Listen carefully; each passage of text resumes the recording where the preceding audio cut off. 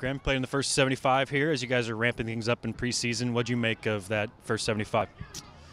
Yeah, I think there was some positives in it.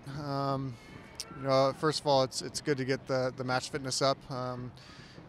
Getting more and more minutes per game, and I thought we created some decent chances there in the first 45, and I think we can be a little bit more clinical in and around the box, but that'll come. Thought our response going into the second half was good as well. Got a couple goals and came out with a win against a very good competition.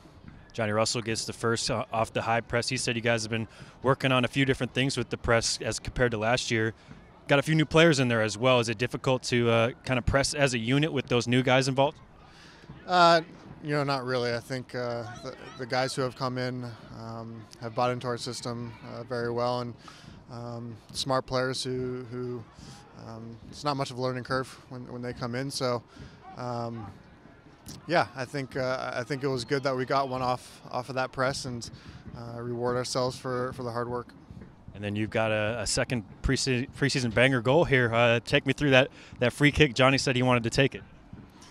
Yeah, I think I got a little bit of help with the wall. Might have parted like the Red Seas, but no, it's a good goal, and happy to get it and get the win as well.